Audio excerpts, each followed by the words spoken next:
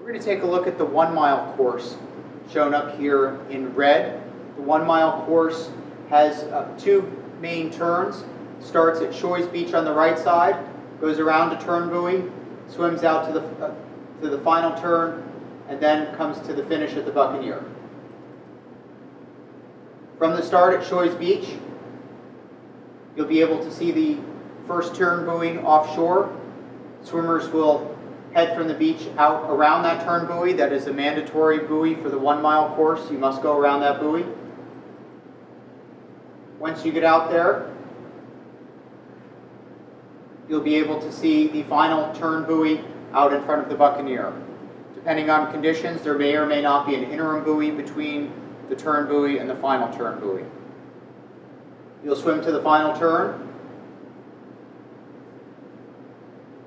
The final turn buoy is a mandatory buoy. 1 mile swimmers must go around this buoy. It's a sharp turn. Once you go around,